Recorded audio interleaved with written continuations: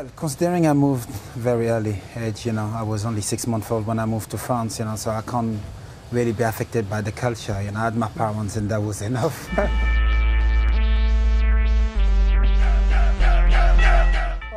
as I say, as you can see, the French team, we just won the World Cup. France is multicultural. There is a lot of African people living there. From north to south.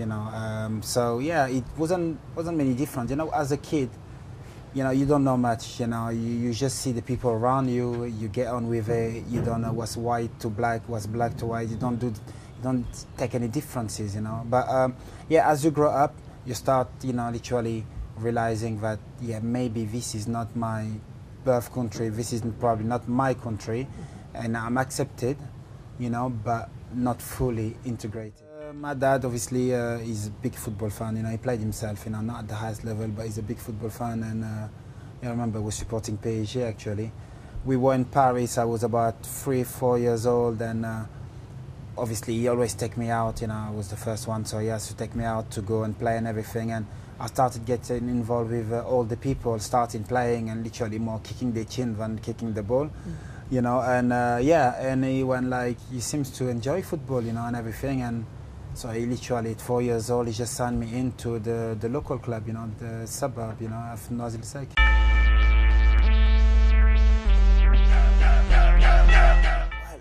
as every kid, you watch people play football, the stars and everything, and I was a big football fan. So remember, every birthday was about football, football boots, balls, or football tape, them big tape, remember them? It's been a long time. So I remember I had Pelé, I had Maradona, I had Lothar Matthäus tape, I had Frank Beckenbauer's, I had the Italian tape, the Brazilian tape. My dad, every occasion, will buy me tapes to watch football and everything, and literally absolutely fall in love with football. But differently to being a fan, I was more like someone who wanted to be like them.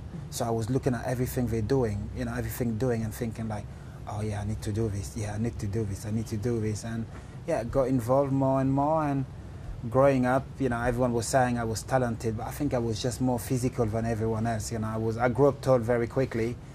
So from my age, I got literally put to the edge above because of my size. And then 2 years above because I was still bigger than everyone. And then from there, obviously, when you put in a situation where you got to play with all the people, you kind of learn quicker, the roots, to be able to compete with them. And that's really what happened for me.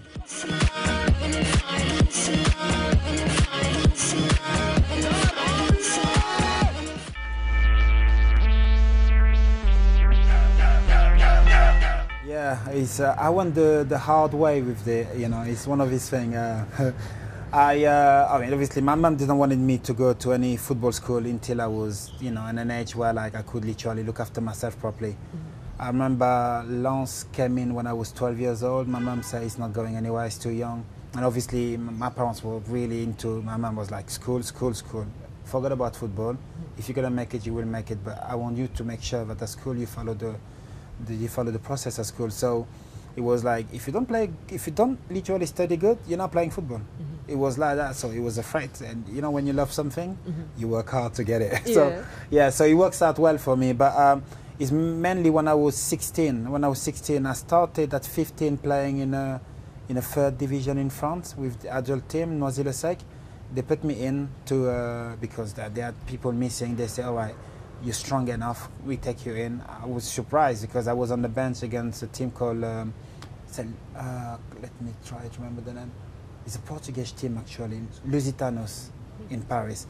And it was a league game for Noisy-le-Sec. I was only 15, I was there with the third division team. They weren't professional anyway in France. So I was there and I didn't expect coming in. And the last 30 minutes of the game, the manager said, come, you get involved. And that was the first time I was like, whoa. It was a bit of a shock because you're playing against adults and everything.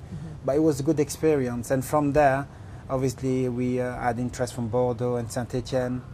At 16, my mom thought, okay, you're an age now where you know what you can do or what you need to do to carry on doing anything you want to do, really. So she let me go to Saint-Etienne. I chose Saint-Etienne over Bordeaux. And then, yeah, 2 years after, I was out of Saint-Etienne. was playing for Grenoble. We got promoted to the second division with Grenoble. I was playing there. It was good, you know, a good time and everything. But the manager came to me. I was 21, close to 22. He came to me and said, literally, you know, I'm going to sign all the players, you know, because I want to push again for the promotion. I was like, well, what's left with me? So, well, you'll be involved, you'll be on the bench, but you won't play as much as you played last season. And I went, okay, no problem, you know, obviously. But then, yeah, asking advice to all the generation of my team, you know, I spoke to them, saying, what should I do and everything. They all told me, like, you should carry on playing. You know, I had 2 years left on my contract. I decided to take a gamble. You know, I threw away my contract, left for England on trials, and it did work out well, actually. You know, like, at school you learn English, you know, obviously it's just academical, you know, what you need to know about English. But yeah, it was difficult at first. You know, I had a 2 years transition before Reading to Brentford, you know, which is another London club.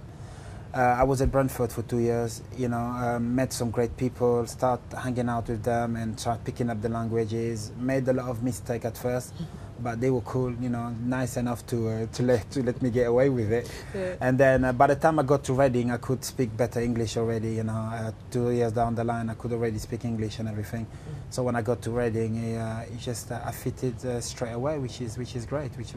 What do I remember? Well, obviously, we achieved something very special in 2006. You know, we got promoted, only losing 2 games in a season. You know, I think we hold 24 clean sheets, which for a defender is fantastic. You know, we scored 99 goals that season. You know, and we are the record holders of 106 points. You know what I mean? So I can't. Yeah, it's something that yeah, people will take time to beat. Wolves got close this season, actually, Wolves. But yeah, we wrote down the history. My name is on it. Yeah, of course, it makes you proud. You know, it's one of his things. We had me at the time. Then we had like other players like Emerson Faye, who came later on to join us. You know, and Sekou Baraji. You know, we also had Andre Biquet, who came to Reading after the year we got promoted and everything. But yeah, it was fantastic. You know, it's one of his things. We there to make history, you know, at least show the way to our younger generation, you know what I mean? And when you achieve something like that, you can only be proud of what you've done. I think, like, we are lucky. We're born with a presence, you know what I mean? We athletic. We are, like, really good at physical sports, you know. The only lack we've got probably at first is tactical and, you know, understanding of the game and what to do and when to do it. That's probably why we're lacking a little bit, but I got educated in Europe, so I had that advantage, you know, to probably the African players who have grown up in Africa. I would say I was probably less gifted technically than the one here, but the brain, which, you know, literally got taught from the very young age how to understand the right way of playing football, because obviously here, you know, I've been in Uganda for a month now, you know, and it's been great. I've been watching football and everything. And I see some great talents, you know, technically, physically, they're on top, you know what I mean, very quick, skillful and everything. And then there is some moments in a game where you're thinking, why you done that? You're thinking, why you doing that? It's not logical, you know, and that's probably where, like, we're lacking a little bit in Africa. You know, we need to increase the coaching or improve the coaching, I will say, you know, so we don't make them mistakes who cost us later when we become pro.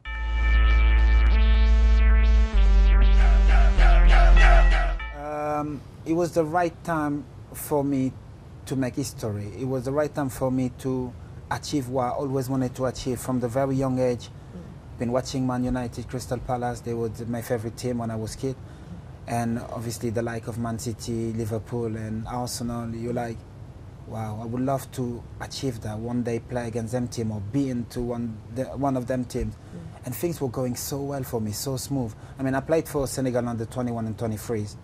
I captained them for 2 years, but that was the opportunity for me to make history and achieve what I wanted to achieve. So I thought I need to put my personal gain first before I can go to Senegal, you know, because going to Senegal straight away, yeah, probably would have been good, you know, but I would have not been the player I was at Reading if I had done that, and probably I would have not achieved what I achieved at Reading if I had gone straight away. You know, I was I was a key member of the team. The manager needed me. I mean, I remember having the conversation with Steve Coppell. He said, listen, they want you, but I need you. You know, literally said, it's not I want you to stay, it's I need you to stay. He say, if you don't stay, you know, the balance of the team is going to be gone. You and Eva are working so well, but you're the main pieces of the puzzle. And if I don't have you, we might not go promoted. We were like behind Sheffield United, I think, at that time, you know, at Christmas. And I went like, I'm not ready. You know what I mean? It's just one of his set of mind. I mean, you go to Senegalese team, you had El Hadji Diouf, you know, like you had the big names, Salif Diaws and everything. And I'm thinking, how am I going to be competing against them? They all in the Premier League, playing for big clubs. I'm playing at Reading, we're in a second division, you know, championship. Going there right now will be, yeah, it will be great because I'm playing well. They might use me, they might not use me, because at the time you had Lamine Diatta, who was still playing. You had, what's his name, Suleiman Diawara, who was also there. So, you know, and you had Abdoulaye Faye, and they all like big players, big names in Senegal. So, me going there, I would be like Nemo, you know, maybe the big sea. Yeah. So I thought, should I take the gamble, go to Senegal, or should I start Reading and take the gamble to get promoted, and then I'm at the same level as everyone, and I will expect to be treated the same way as everyone, and I choose to stay. I choose to stay, and that was probably the best decision I made. It's a big break, you know. I mean, not only like England, there is no break during Christmas, but when we go to the African Cup, it's almost like our team is deprived of like 2 or 3 players at the time, you know.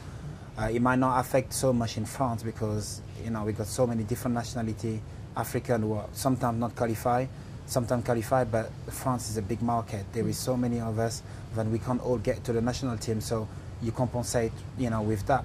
But for teams like England, who goes and get only the best in Africa, you know, like literally only the best in Africa, to lose the African player is a big loss. You know, when Sadio Mane got to leave Liverpool in January, club is like, hold on 1 minute, I'm not even sure if you're going to be back fit. You know, and that's a big miss for Liverpool to lose Sadio Mane and Mo Salah at the same time. You know, that's like the 2 key members of the team.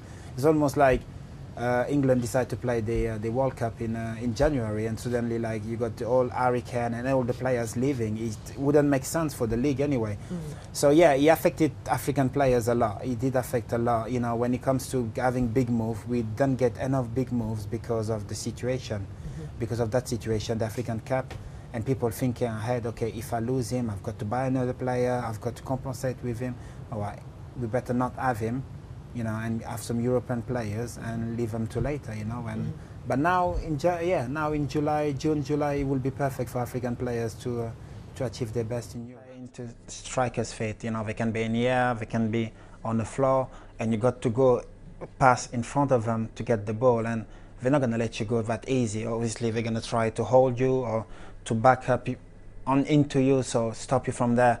So if you got that strength going forward, you can always, you know, make the move out of the way, and literally then you got to get the right technique. I mean, you know, being there strong, you know, push forward, then get